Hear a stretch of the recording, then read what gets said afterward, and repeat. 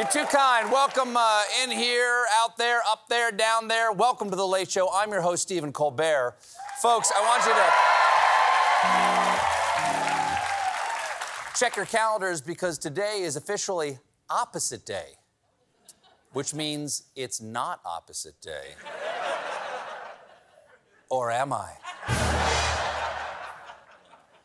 Another thing about today, it's Volodymyr Zelensky's birthday, and Joe Biden, And Joe Biden got him exactly what he asked for, 30 M1 Abrams tanks. Yeah. This wasn't exactly a huge surprise. Zelensky kind of figured it out while it was still wrapped. The Abrams is a game changer for this war in Ukraine. It's a state-of-the-art battle tank that weighs 70 tons. It is capable of speeds up to 42 miles an hour. Plus, it comes with a free month of SiriusXM. So while you're breaching enemy lines, you can listen to Stern. Now, compare that to the top-of-the-line Russian tank, which is potato. Now, by the way,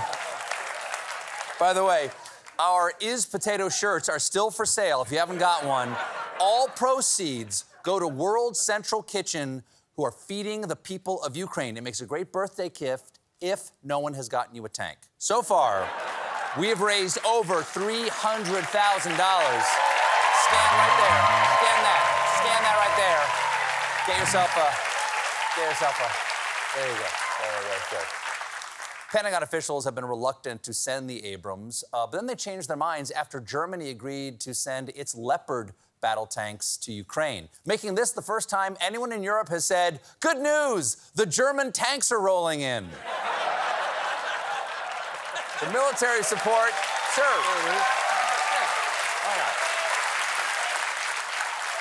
The military support from the U.S. and Germany could not come soon enough because yesterday, citing the war in Ukraine, a group of scientists updated the position of the doomsday clock, which is used to symbolize the likelihood of people doing something to end humanity.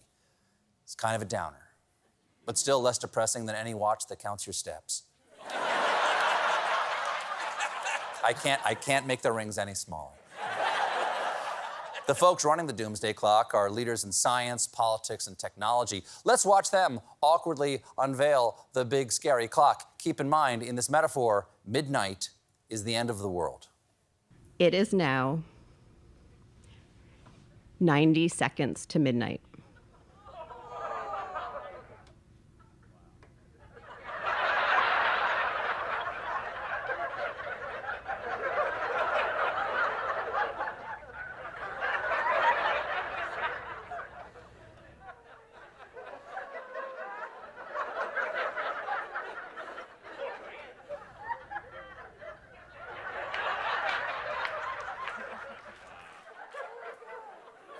That pause was 90 seconds.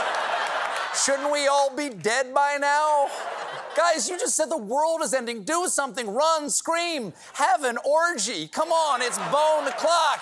Blue blazer lady, hop on the rumpled shirt guy. Everybody else just puppy pile on the floor. You already got a tarp down? Old man, you just watch. You seem brittle. This year's doomsday clock is not just about nukes. The 90 seconds to midnight warning also refers to global climate change, unabated disinformation online, and the ongoing threat of infectious disease. Okay, that's a lot for one timepiece to carry. The only clock that addresses all of those issues is it's 5 o'clock somewhere. Thank you. Thank you. Thank you.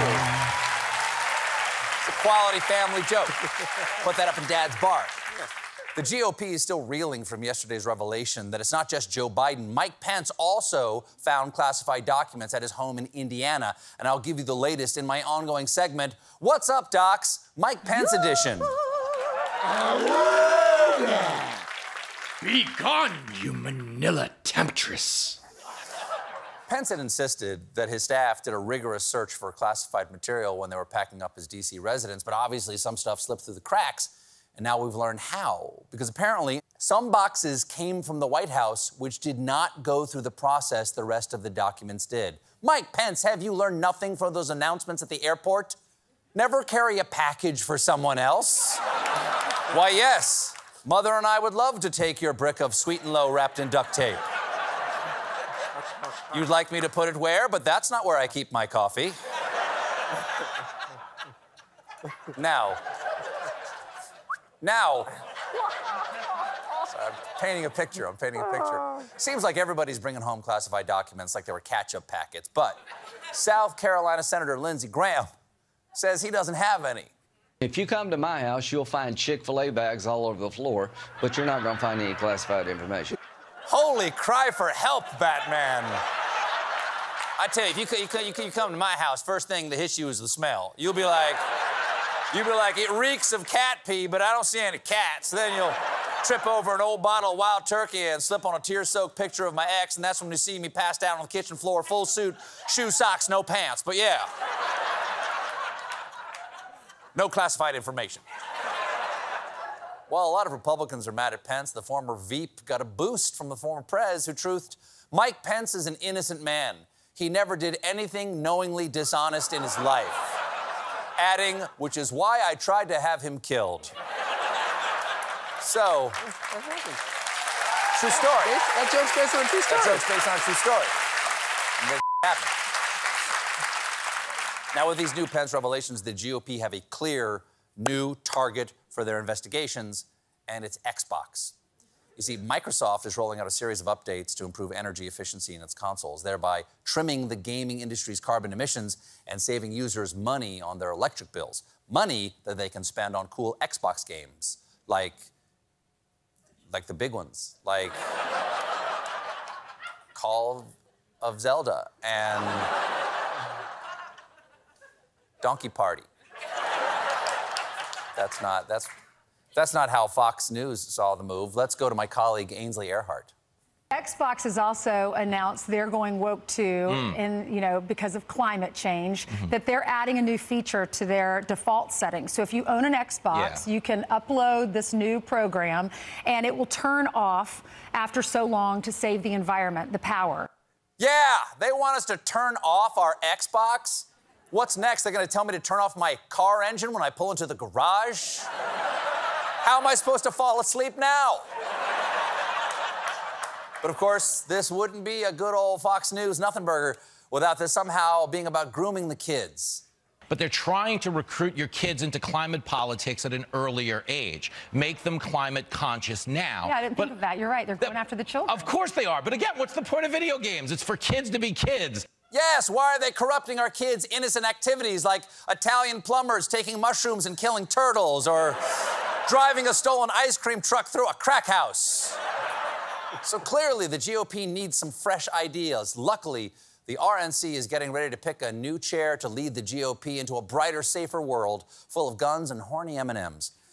On Friday, they'll be choosing between current chair Ronna Romney, who said my name was Romney, McDaniel, pro-MAGA attorney Harmeet Dillon, as well as, and this is real, MyPillow CEO Mike Lindell, seen here confirming, yes, I did come to this event without pants. Lindell announced his campaign a few months back and said he's doing this for a higher power. I prayed about it, and this is God's will, and this is what I'm doing. I believe this is God's will, because God loves a good laugh. I mean, why else would he have made those monkeys with the bright red butts? It's hilarious. Let's give some of the monkeys bright red butts, God said. Why else? Beautiful. In order to become an official candidate, Lindell had to get at least a few members of the RNC to sign off on his bid. When reporters asked him which members, he said, I wouldn't tell you that in a million years. So you could go attack them? I'm not stupid. You guys must really think I'm dumb. Yes, we do. We got a great show for you tonight. My guests are Brett Gold.